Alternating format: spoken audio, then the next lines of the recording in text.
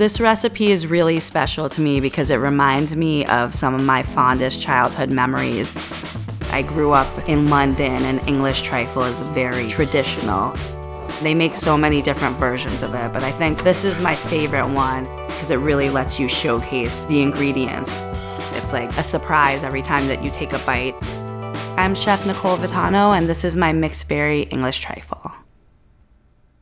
I like to start this recipe with the pound cake. Soften butter and sugar.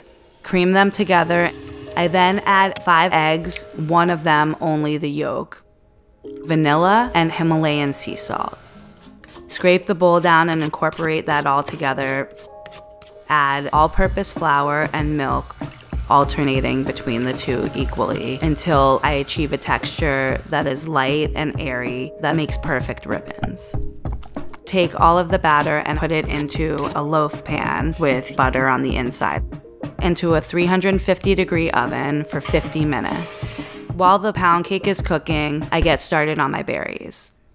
I like to buy fruit at the farmer's market. After I go and get all of that great fruit, it's good to know that I can use a can of Reddi-Wip. It doesn't have any artificial sweeteners or flavorings. Slice strawberries, cut in half blackberries, and place them in a bowl with whole raspberries, lemon, and orange zest. I take tarragon, Thai basil, and mint, and I pick the leaves off the stem and I reserve them for later. Then I take the stems and I bruise them with the back of a knife to release all of the flavor. A little bit of sugar and orange liqueur. Toss it all together very gently. Reserve the fruit to the side and start to make toasted almonds on medium-high heat. Add a little bit of olive oil, salt, and pink peppercorns. Toast it for about 5 to 7 minutes until it's golden brown. Take the pound cake out of the oven and let it cool for about 40 minutes. When the pound cake is cool, slice it 1/4 inch thick and get ready to assemble the trifle. I like to make this dish the traditional way in a large glass container. Start by putting the berries at the bottom. Top them with slices of pound cake, breaking them up to fill in all the holes. Toasted almonds, herbs, orange, and lemon zest. Continue this process another time until really the best part, which is the Reddi-Wip.